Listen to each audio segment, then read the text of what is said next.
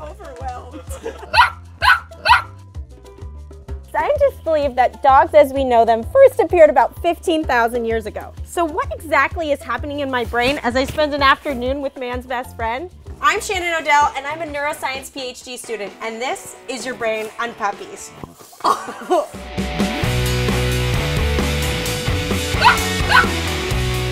When I see a puppy, why do I feel the inescapable urge to pick it up, hold it close, and smush its dumb little face into my own? Science suggests that puppies' baby face-like features such as a round face and large eyes, are able to trigger innate mechanisms of affection and caregiving.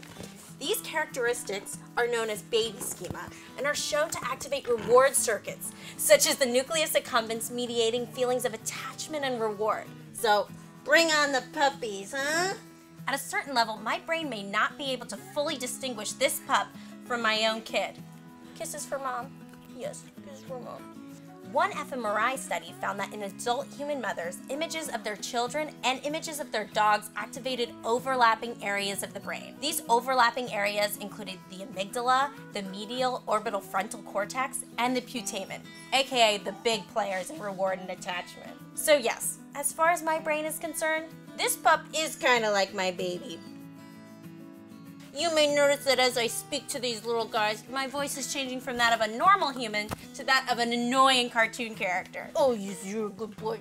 You're a good boy. Yes, yes, yes, yes, yes. You might call it baby talk. Research suggests that this baby talk facilitates language learning and increases in cerebral activity in children. Similarly, puppies also seem to be more reactive to this type of speech, and it has been shown to modulate their behavior. Doesn't this make you want to pay attention to me? Yes. This makes you want to pay attention to me. Okay, but why exactly out of all animals are dogs man's best friend? How come I don't freak out when I see a bird or a snake like I do when I see a puppy? Yes! The reason may be the powerful hormone and neurotransmitter oxytocin. It's produced in the paraventricular nucleus of the hypothalamus and has been found to be crucial in pair bonding, social affiliation, and trust. Oxytocin is crucial in helping you feel more connected to the individuals you're around. One lab, no pun intended, has shown that looking into the eyes of dogs is correlated with the increased oxytocin release. So, just by staring into this little guy's eyes, this dog is solidifying its status as man's best friend.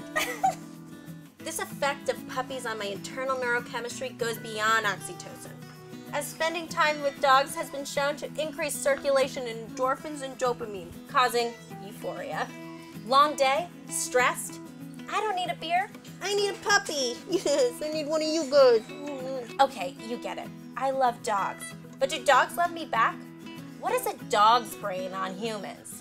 The feeling, it appears, is mutual. When presented with the smell of its human owner, dogs' brains show activation in the caudate, a region associated with reward and motivational state. Their brains may even be in tune with our own emotional state, as studies have found that dogs are able to discriminate between happy and angry human faces. And doggy stress levels go up upon hearing human babies crying. It appears that dogs like us and feel for us. In conclusion, the research shows that spending time with dogs has a lot of benefits. I personally couldn't agree more. Thank you to the New York Bully Crew in Long Island for letting me spend the day with these adorable guys. All the dogs in this video are looking for a good home. So consider the benefits and look into adopting one of these very, very good boys.